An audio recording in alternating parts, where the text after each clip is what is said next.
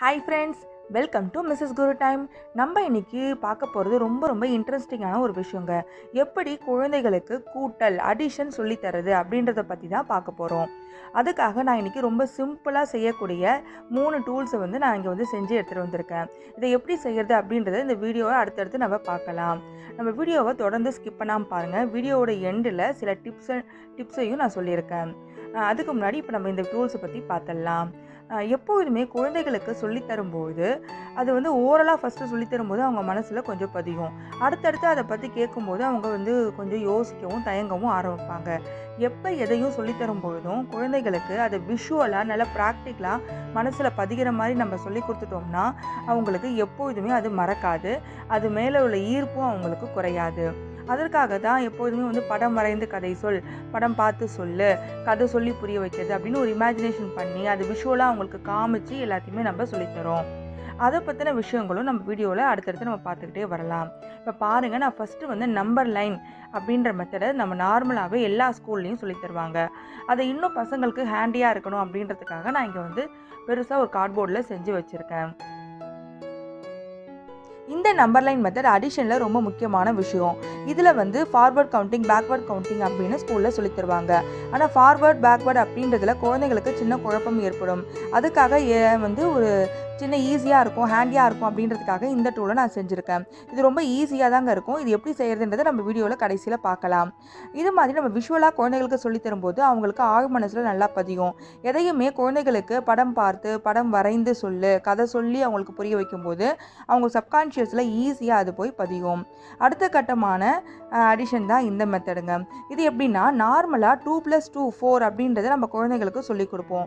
ஆனால் எந்த மாதிரி நம்பரெல்லாம் ஆட் பண்ணால் நம்மளுக்கு 4 வரும் அப்படின்றதையும் அடுத்த கட்டமாக விஷுவலாக குழந்தைகளுக்கு ஃபஸ்ட்டு நம்ம காமிக்கிறோம். இப்போ பாருங்கள், 1 + 3 = 4 அப்படின்றது நம்மளுக்கு தெரியும். அது கூடவே மீதி இருக்கிற 3 ஆப்ஷன் 2 + 2 4, 3 + 1 4, 4 + 0 4 அப்படின்ற மற்ற ஆப்ஷனையும் நம்ம குழந்தைகளுக்கு விஷுவலாக காமிச்சு சொல்லித்தரலாம். அடுத்த கட்ட மெத்தட் இது சும்மா குழந்தைங்களுக்கு ரொம்ப ஃபன்னியாகவும் இன்ட்ரெஸ்டிங்காகவும் இருக்குன்றதுக்காக ஏற்படுத்தினது. இந்த பாட்டில் கேப்ஸில் நம்பரை எழுதி நிறைய நம்ம போட்டுட்டு அதில் நம்பரை ஃபைண்ட் பண்ணி நம்ம ஒரு நம்பர் சொல்ல குழந்தைங்க ஆட் பண்ண ஈஸியாக இருக்கும் அப்படின்றதுக்காக ஏற்படுத்தின மெத்தட் அது. இப்போ வாங்க எல்லா மெத்தடையும் எப்படி செய்யலாம் அப்படின்றத நம்ம 1 by 1 பார்க்கலாம்.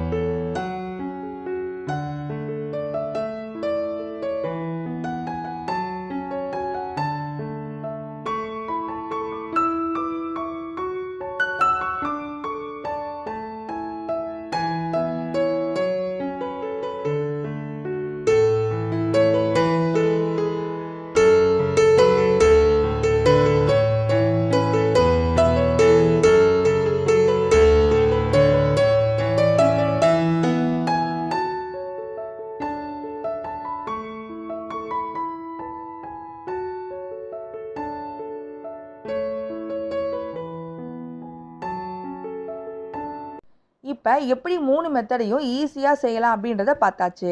இப்போ டிப்ஸுக்கான நேரம். ஃபஸ்ட்டு டிப் என்ன அப்படின்னா, குழந்தைகளுக்கு ஆரம்பத்திலேயே சொல்லித்தரும்போது அதற்கான கான்செப்டையும் சேர்த்து நம்ம குழந்தைகளுக்கு சொல்லித்தரணும். அதையும் அவங்க தினமும் வாழ்க்கையில் எந்த மாதிரி ஆப்ஜெக்ட்ஸ் எந்த மாதிரி பொருட்களோடு விளையாடுறாங்களோ அதை வச்சு நம்ம இன்னும் புரிகிற மாதிரி அவங்களுக்கு சொல்லி கொடுத்தோம்னா அவங்களுடைய ஆழ்மனதில் அது போய் ஈஸியாக பதியும். 2வது டிப்பு, குழந்தைங்க தூங்கும்போது எப்பொழுதும் கதை சொல்கிறதுன்றது ரொம்ப முக்கியமான விஷயங்க. எதையும் கதை சொல்லி நம்ம குழந்தைங்களுக்கு ஈஸியாக புரிய வச்சிடலாம். அதனால் குழந்தைங்க தூங்கும்போது அவங்களுக்கு கதை மூலயமா சில விஷயங்களை சொல்லி அவங்களுக்கு புரிய வைக்க முயற்சிக்கலாம். 3வது டிப்பு, குழந்தைங்க தூங்கும்போது அன்னைக்கு காலையிலேருந்து இரவு வரைக்கும் அவங்க என்னெல்லாம் பண்ணாங்க அப்படின்றத சின்னதாக ரீகேப் பண்ண சொல்லி அவங்கள்ட்ட கேட்கலாம். அப்படி அவங்க ரீகேப் பண்ணி எல்லாத்தையும் சொல்லும்போது அவங்களுடைய நினைவுத்திறன் அதிகரிக்கும். 4வது டிப் என்னன்னா, குழந்தைகளுக்கு எதையும் விஷுவலாக சொல்லி புரிய வைக்கும்போது அவங்க மனசில் ஈஸியாக பதியும். அதனால் குழந்தைங்க வீட்டில் எந்த இடத்துல அதிக நேரம் செலவிடுறாங்களோ அந்த இடத்துல நம்ம என்ன சொல்லித்தரணும்னு நினைக்கிறோமோ அதற்கான இமேஜையோ இல்லை படத்தை வரைஞ்சியோ எழுதியோ அந்த இடத்துல ஒட்டிடணும். அப்படி ஒட்டி அவங்க அதை பார்க்கும்போது அவங்களுக்கு அது ஈஸியாக போய் பதியும் மனசில். அதனால் எப்பொழுதும் நிறைய இமேஜஸ் மட்டும் இல்லைங்க. ஃபார் எக்ஸாம்பிள் ஸ்கூலில் டிக்டேஷன் வேர்ட்ஸ் கொடுக்குறாங்க அப்படின்னா ஒரு நாளைக்கு ஒரு டிக்டேஷன் வேர்ட்ஸை பசங்களை வச்சியே நல்ல பெருசாக விஷுவல் ஆகிற மாதிரி எழுத வச்சு நம்ம செவுத்தில் ஒட்டலாம். அந்த வேர்டை நம்ம சொல்லித்தரணும்னு அவசியம் கிடையாது. குழந்தைங்க அதை டெய்லியும் பார்க்கும்போதே அவங்களுக்கு அது ஈஸியாக மனசில் போய் பதிஞ்சிரும். அவ்வளோதாங்க டிப்ஸு. இந்த வீடியோ உங்களுக்கு பிடிச்சிருக்கணும்னு நான் நினைக்கிறேன். இதே மாதிரி நிறைய விஷயங்கள் இன்ட்ரெஸ்டிங்கான சின்ன சின்ன விஷயங்கள் நம்ம சேனலில் வரப்போகுது. அடுத்து நம்ம சேனலில் எப்படி ஈஸியாக மல்டிப்ளிகேஷன் குழந்தைகளுக்கு சொல்லித்தரது அப்படின்றது நம்ம அடுத்து வர வீடியோஸில் நம்ம பார்க்கலாம். இந்த வீடியோ உங்களுக்கு பிடிச்சிருக்கணும்னு நினைக்கிறேன். பிடிச்சிருந்தா மறக்காமல் லைக், ஷேர், சப்ஸ்கிரைப் பண்ணுங்கள். பக்கத்தில் ஒரு பெல் ஐக்கான் இருக்கும், அதையும் மறக்காமல் ப்ரெஸ் பண்ணிக்கோங்க. அதை ப்ரெஸ் பண்ணி அதில் ஆல் அப்படின்ற ஆப்ஷனையும் செலக்ட் பண்ணிக்கோங்க. அப்போ தான் நான் போடுற எல்லா வீடியோவும் உங்களுக்கு உடனுக்குடன் நோட்டிஃபிகேஷனாக வரும். நன்றி.